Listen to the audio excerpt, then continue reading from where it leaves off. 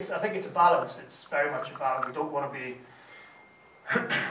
caught in a game of sevens or throwing the ball about and inviting a load of pressure on ourselves. But I think we're understanding where we can get some gains. So I think we're looking to try and move the point of contact, play in the right areas, and as soon as we get into some good areas or if the picture presents itself, we're looking to shift the ball and play to space. So I think from our point of view, it's about having just a balance, I suppose, is key, because you don't want to be just moving the ball around quickly or sort of inviting yourself into a bit of pressure.